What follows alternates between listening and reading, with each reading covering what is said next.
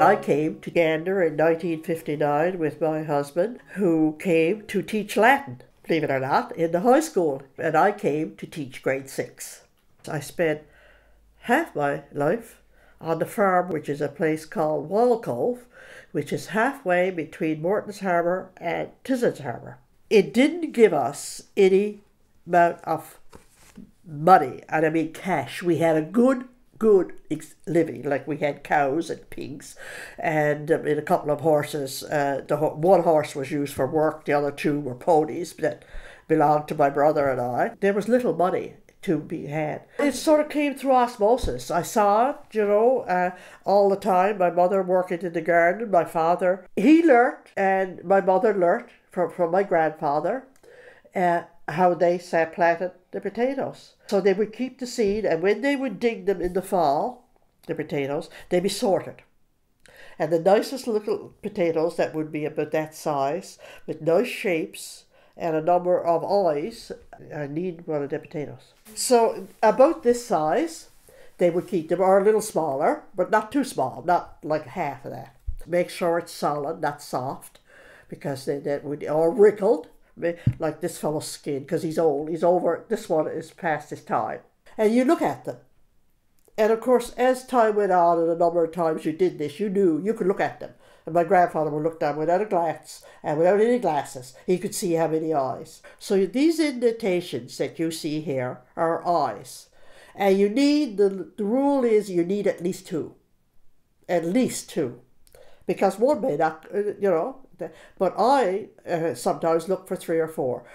And they will sprout new.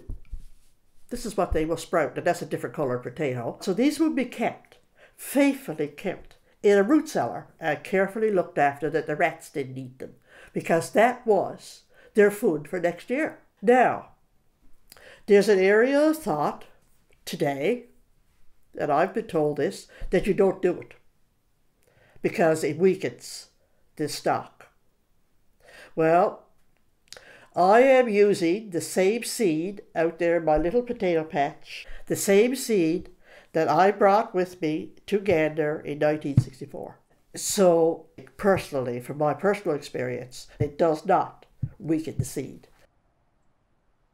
This is my potato that I'm going to plant, and you can see that, as I talked about before, we have 3 eyes. 1, 2, 3. So now I'm going to cut it in 2, and I'll make 2 seeds from this plant. But, just to be on the safe side, I'm not going to plant that one, because why? It only has 1. So, I would dig my trusty hole in the ground, about 3 to 4 inches deep, and some fertilizer. You could use commercial fertilizer, or you could use manure or kelp. So you plant it in, eyes up, cover them up, and leave them be. 3 weeks later, you will see those little eyes come through the ground. And that'll be your potato for next year. This one goes into your compost to be recycled into soil. And they can almost grow anywhere. I have a compost in which my scraps, potato scraps, will go in, the peelings will go into it. And I've actually seen potatoes growing in my compost. They're actually growing with stalks that high, just from a potato peeling. So they're pretty resilient. When I started to do seriously, it was 1979.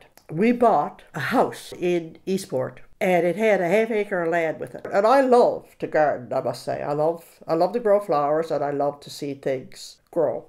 My husband made a bin in which he insulated it and lined it with cardboard, and that's where I keep my potatoes. And when it gets really, really cold out, I have a light bulb, and a 60-watt light bulb will keep it just at the temperature, because they need to be kept at just below freezing. Otherwise, they become seed too early, and you don't want them to become seed until at least May, because you can't plant in Newfoundland till June. If you've got a back lawn, dig up a small square, like 24 by 24. That's inches. I don't deal in centimeters before my time. And Try potatoes because they're easy to grow. You'll have to buy your seed because you don't have the advantage of that. Or maybe you might find some old biddy like me who will give you their seed, you know, that they had. And try it and see what you think of them. And start there and see if you like, number one, what comes out of it. If you get some pleasure out of doing it, and it also provides you with a lot of exercise. That would be my tip to younger people starting. And I think we're on a very slippery slope here of processed food. We've got the highest rates of diabetes of any province in Canada.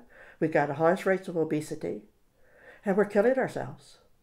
So I really think that's a message that even if you did it on a little scale, it takes a bit of elbow grease. And it takes exercise. But if you enjoy it, not everybody will enjoy it, but there'll be some. And I think the quicker the better.